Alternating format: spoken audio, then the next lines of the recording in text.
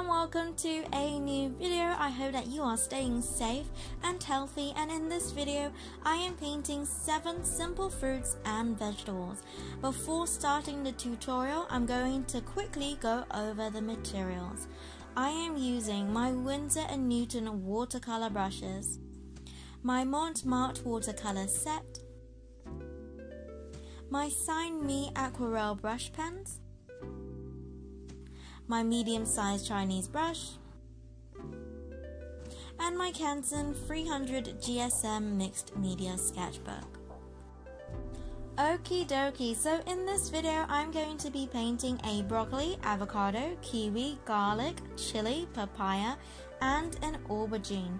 I pulled reference photos for each one, and before painting I drew out simple sketches of each fruit and vegetable, making sure they aren't too close together and can fit nicely on my page. When looking at your reference photos, since we are keeping this illustrative, cute and simple, you want to focus on the main shape of the fruit or vegetable that makes it recognizable. So, for example, the papaya and the avocado has that simple shape of a more wider and shorter bowling pin, which is made of 2 main rounded forms. So, just like a bowling pin, the top is narrower and more pointy, and the bottom is wider and thicker. So overall, this is the shape of an avocado and a papaya, but have it more rounded, and the top narrower part is about 1/3 of the fruit, and the bottom curves smoothly round.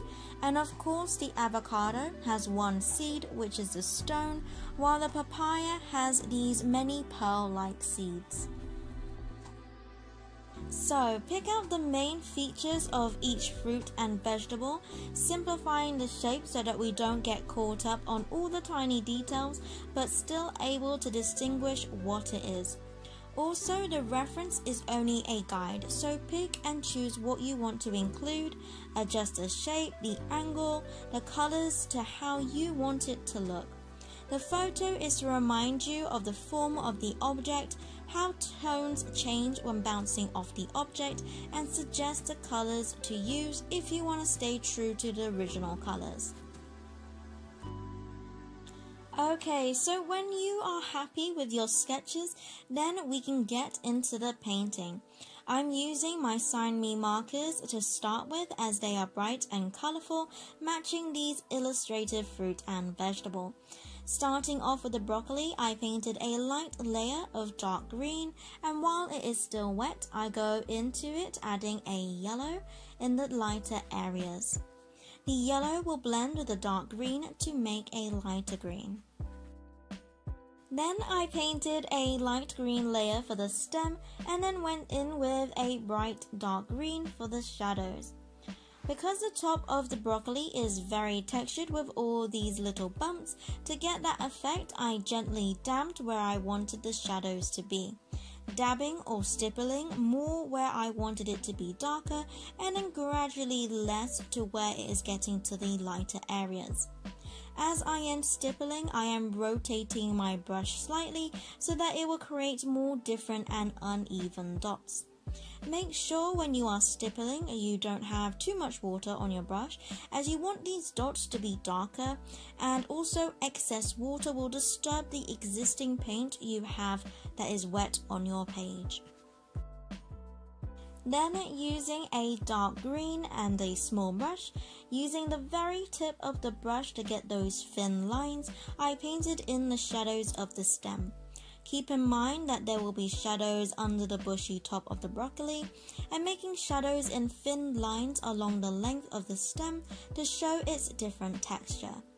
Then that's the first layer done, and I'm doing the green of the kiwi. I used clean water to pre-wet the center of the kiwi, then I gently added yellow to the very center and then a light green to the outer edge, and gently blend the 2 colors together while it is still wet. Then I did the same thing for the green area of the avocado, but instead of adding 1 color, which is that yellowy green color. If you want to add 2 colors with it more yellow near the center and green on the outer edge, then that is another thing you could do. You can see that I am doing all the green first except for the papaya, which I forgot to do. The reason for this is because, well, there is quite a few green areas and I have limited space on my palette and I can't mix all the colors on one palette. So doing the same colors first can help with this, but another reason, especially if you're using quite a few colors like I will be doing, painting cool colors and warm colors separately, because doing cool colors and then changing your water glass with clean water can help prevent your colors getting muddy. So there's another off-camera tip that can help you out. So I continue by using the same wet on wet technique, which is pre-wetting with the clean water before adding my colors on top. This helps with getting soft, smooth blends, and if you wanted flat tones of color and painting fruit and vegetable in this way is very useful to practice your wet on wet and wet on dry techniques for beginners. If the area is quite dark, then I won't do a wet on wet layer as a base, but paint directly onto the dry paper. And this is the wet on dry technique, which you can see me do at the outside of the avocado, which is a layer of dark green wet on dry, and then I go over with short strokes to create that bumpy texture. This section is very dark and textured, so a smooth layer with the wet on wet technique is not necessary here as it will be less noticeable. I generally use the wet on dry technique for final details. So moving on, I use the same dark green that I used for the outside of the avocado to paint the outline along the outside of the avocado as a thin layer of the avocado skin that will be peeping through. Then once the green section of the kiwi was dry, I painted in the brown base of the skin. This is going to be quite textured, so again I am painting this with a wet on dry technique, and again paint the outline where the skin will be peeping through. I painted the very center with a faint yellow. Then with a slightly darker green, then I used for the green center of the kiwi, I painted lines coming out from the center, and then with a yellowy green, I gently painted over the lines and the yellow center. Then I left it to dry before painting the seeds on top.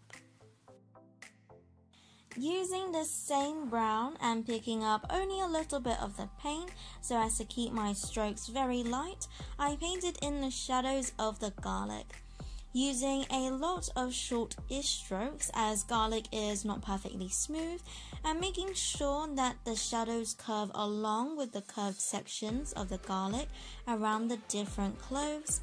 And then for the very edge that is away from where the light is coming from, in my case the light is coming from the left, then the right edge of the cloves will be darker. Alrighty, so I painted the second layer and final layer of the broccoli. So with a darker green, this time I mixed with a bit of brown from the garlic to get a more realistic green. I stippled in the shadows and creating a slight gradient as it gets to the lighter areas. And then adding more shadows to the stem and the very bottom of the broccoli. And that's the broccoli done. Okay, onto the green of the chili.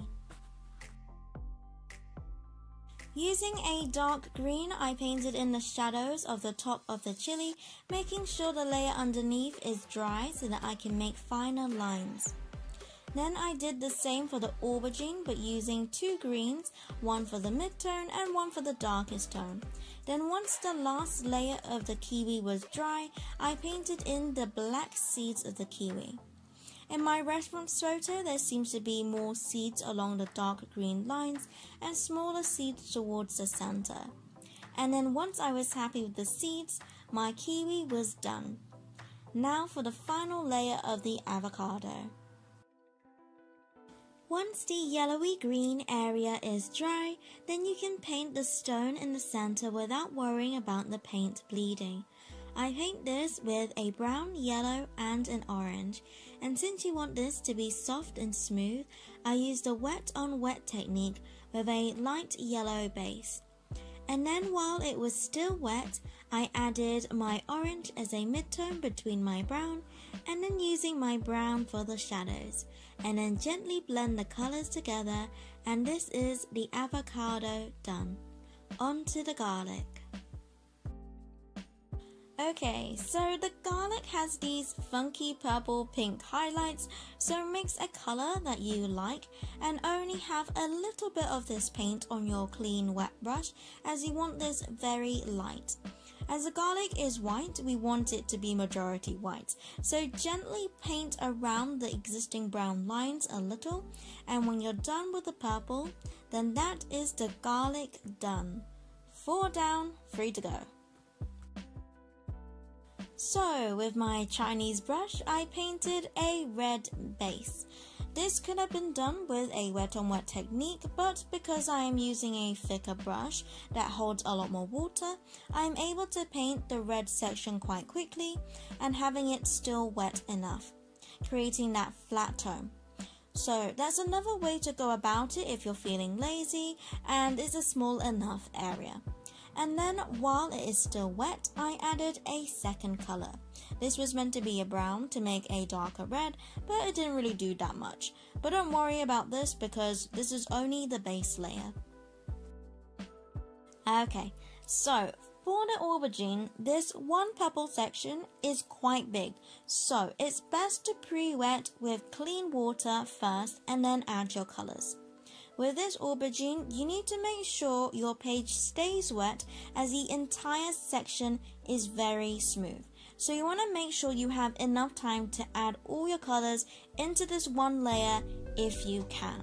But of course, make sure that you don't add too much water that you have puddles on your page. So, mix your colors beforehand if it's easier for you before pre-wetting the page. I mixed 3 different tones. Your lightest, your mid-tone, and then your darkest for the shadows. And then swatch the colors so that you are happy with them. At first, I thought I was happy with the colors, but later I changed my mind. If this was the case for you, then let it dry and then we can paint the second layer together. Now for the papaya. Pre-wet the orange area with clean water, add that peachy orange color, and then I added yellow to the very outer edge. And then gently blend it together as always. Then I faintly painted the center in the middle in between the seeds. You can paint this loosely as the seeds are very dark and we'll paint over it anyways. And then we go back to the aubergine. So I accidentally cut it out, but I pre-wet the entire purple section with clean water, and then I added a warmer purple. So to make a warmer purple, I added more magenta or crimson or red to put it simply, as both red and blue mixed together makes purple. So a warmer purple means more red is mixed with blue to make that purple. And then for a cooler purple, which I use for the shadows, I added more blue, so then when it's blended, it would mix to make a cooler purple. When adding the color, I was careful to not put paint on top of the highlight as I still want it there. And I left a small area around the highlight untouched in case it bleeds towards the highlight. When pre-wetting, you want to use clean water, as if it isn't clean enough, the color of the water will be apparent on the highlight and may mix with the color that you add on top, changing the original color you intended it to be. Also, for the second layer, it's important that you pre-wet the entire purple section, including the highlight, because if you don't, then you won't achieve that soft blend between the purple and the highlight. There are some dots on my aubergine. That was because I hadn't fully watered down and broken down the dried watercolor paint. So, if you are using a more affordable watercolor set, don't rush like me so that you can avoid these added dots. On to the papaya. So, using a wet on wet technique and using my Chinese brush, I pre-wet the outside section of the papaya with clean water, and then I added my greens and yellow. and gently blend the colors together as always. Then, using Scarlet to get that chili red, I painted in the darker areas of the chili, leaving some areas of the bottom layer still showing and using this as the highlights. While the paint is still wet, you can add a darker red mixed with a little bit of dark brown for the shadows. And that is my chili done. And lastly, the inside of the papaya. For the many seeds, using a dark brown and a hint of black, I painted in each seed but leaving a small dot for the highlight to make it look round and shiny. Using a thin brush and a little patience and making your way round to each and every seed.